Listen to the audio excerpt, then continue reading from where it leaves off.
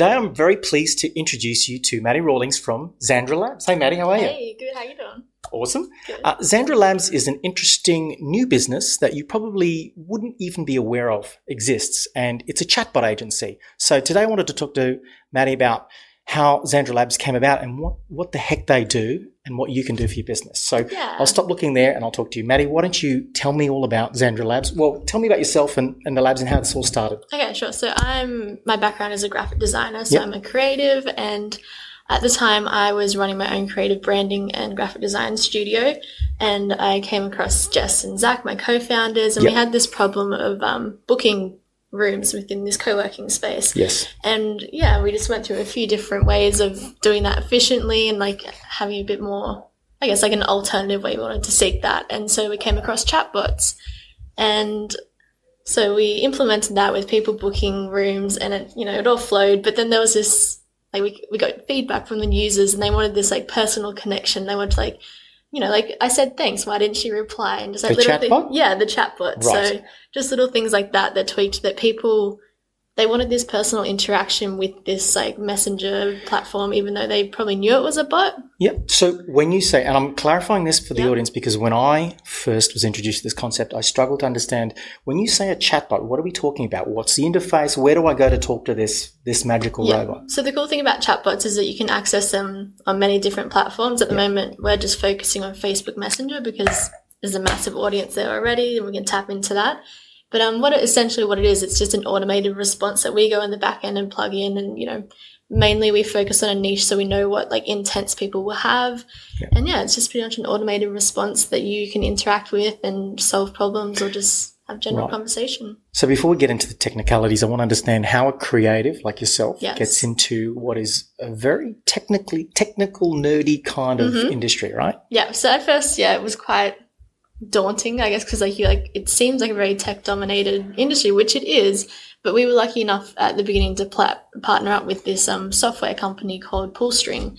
So they, like, how I like to describe it is they're pretty much like a WordPress for bots. So as creatives, we can jump in and just plug the content in and just do our thing, which is pretty exciting. Right. And you've got two co-founders, did you say? Yes. So we've got Jess, her background is as a copywriter and content creator, and then Zach, who's just got like a wealth of knowledge and background within tech and business. Yeah. And did you told me recently you just got back from San Francisco in the States. What was that all about? Can you give us some information on that? Yeah. So our software company, the one that we're partnering with, are based over in San Fran. So we thought, we might as well just like keep this relationship going, show them that we're real, we're not bots. And just went over there and went through their workshop to become certified partners. Yes. And then we thought, we might as well go check out the scene over there, see what's happening. And it was amazing. Yeah. So is there much activity? Like how are the Americans, who are always ahead of us typically, how are they using chatbots in their businesses? Chatbots, people, there's definitely like varied ways, and I think it's still definitely early days, and people are discovering, and like we need to go through that educational process like we just went through before, like telling people what they are.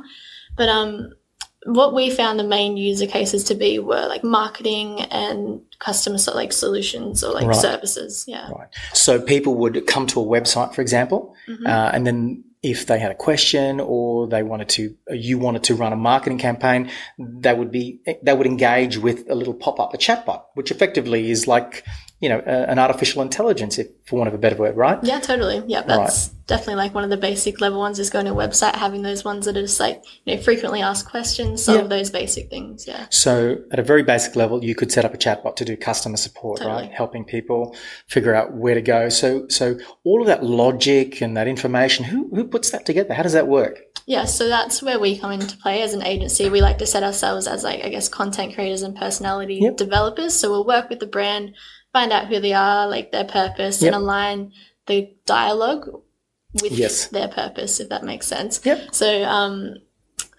so say if they need to solve a problem and they have like this, their brand is essentially like a fun, active like persona, we can turn that into the dialogue of the character that you interact with and have that like coming out there. Right. So what what have you worked on? What current campaigns are you working on? Like, if you can talk about it, maybe don't say who, but what are they doing? Definitely. So actually this week we've just released a pretty big campaign, and we can say who it was for. It was from Tres Agaves, a tequila company. Yes. And they have gone out and literally, because they like to leverage the fact that they are a tequila company and they are made in Tequila, the town in Mexico. Yes. So they've gone out and found these 3 characters and created this whole campaign around them, these like ludicrous backstories, and just like it's very interesting. So we came into this campaign and created the chatbots of these characters that you can now interact with, and the whole goal of it is that you can win a trip to Tequila Town, Mexico. All right, so it's kind of like the cool factor. You can turn up and you can have this automated, personality, I suppose, interacting and talking with you. Totally, yeah. That's pretty cool. Is it gone live yet? Yes. So this week they just started pushing it, and they have to go through like a few different steps before they get to the bot. So we'll start seeing people starting to interact. I actually heard you talking about how some people like to mess with the chatbots and try to break them. Can you give me some info on what that's all about? Yeah, so it's like a natural instinct when anyone goes in to interact with a chatbot. It's like, I need to break it, I need to test it, like push it to the limit.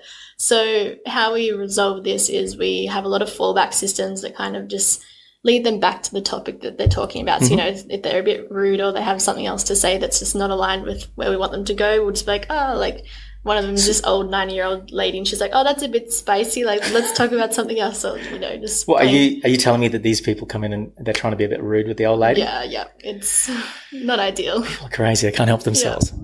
All right, so that's a great marketing. I can see how that'll get a lot of buzz. But let's say I'm just an average business. Got a bunch of people, got some great products. What are the ways? How else could I use it? Yes, I could use it for customer service. Yeah. Right. I could run sort of marketing campaigns. Are there any other use cases, do you think, that? I think the most beneficial thing about a chatbot is that it's like a scalable solution for having like a one-to-one conversations, but instead it's one-to-many. So like you say, you still want to have that close interaction with your users, audience, or whatever. You can set up this system where it has your personality or your brand, or say if you are just a single person, like have that ability to reach many, but having it through one funnel, if that makes sense. So I think that's absolutely the best way for a smaller or like a medium-sized company to use it, is to have that presence. Is one of the benefits that it's a scalable solution? Yes, yeah. I would definitely say so. That's one of the key things, like showing your brand personality within a scalable solution.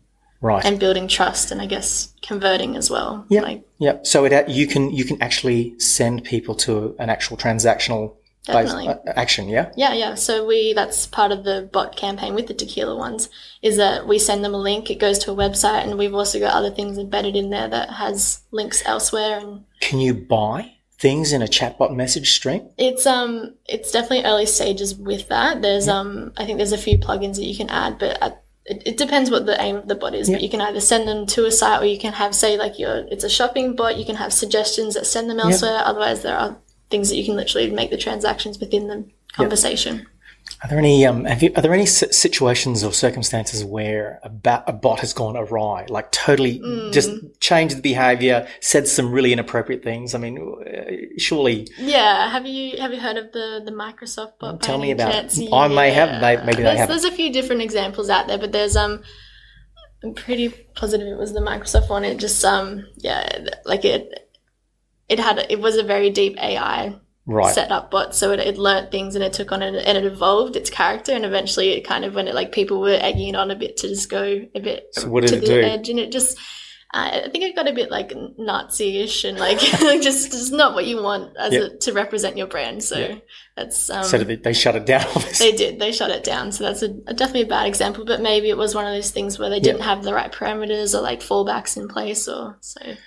So, I mean, it sounds like what you're doing is you're creating these interfaces, you're creating a logic behind them so that people can access them, and your primary interface right now is Messenger apps, things like that, obviously.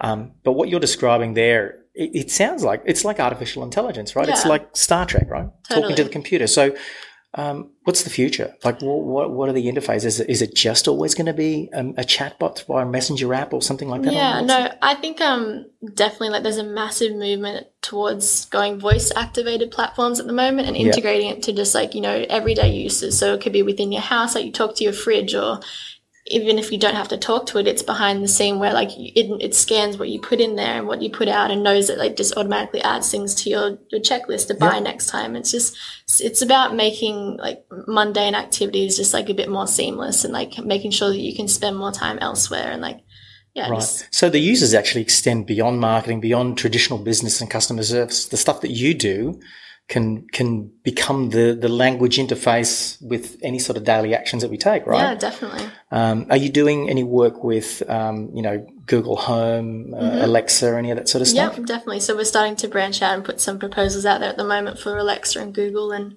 yeah, there's definitely a lot to explore, especially within, well, not especially, but recently at the CES event, they announced that, like Volkswagen and Ford and a few other car companies are starting to actually integrate Alexa into the car. So wow, it's another reason to look into that and start, building skills that can just help complement life. So if someone wants to learn more about chatbots, where do you recommend that they go? Like, what do they read?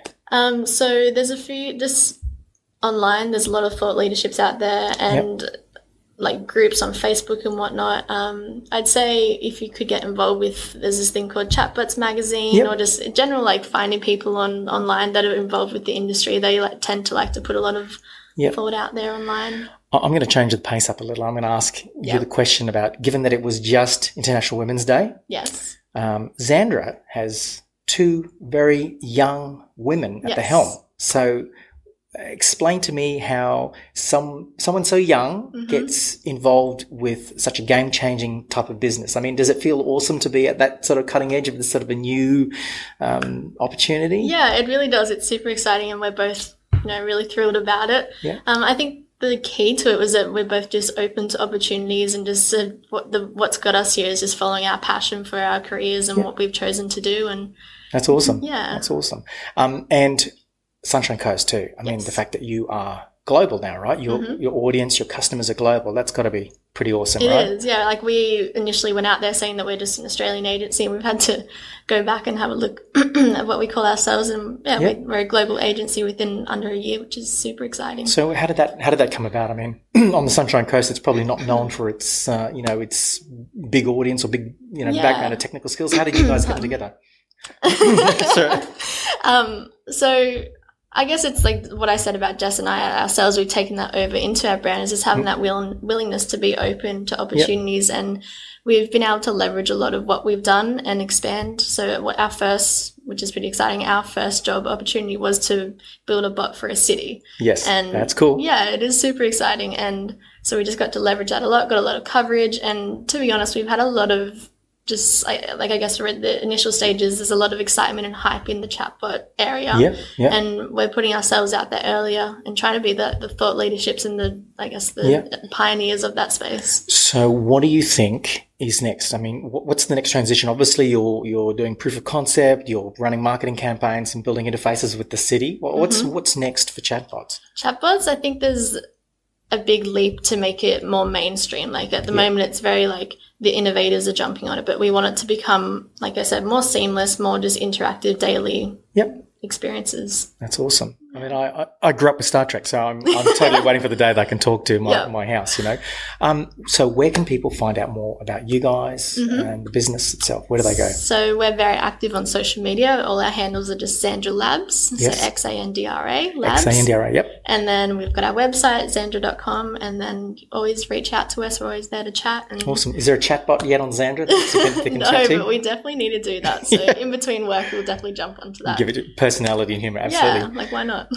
Thank you very much, Maddie. I appreciate your time. Awesome. Thank you so much.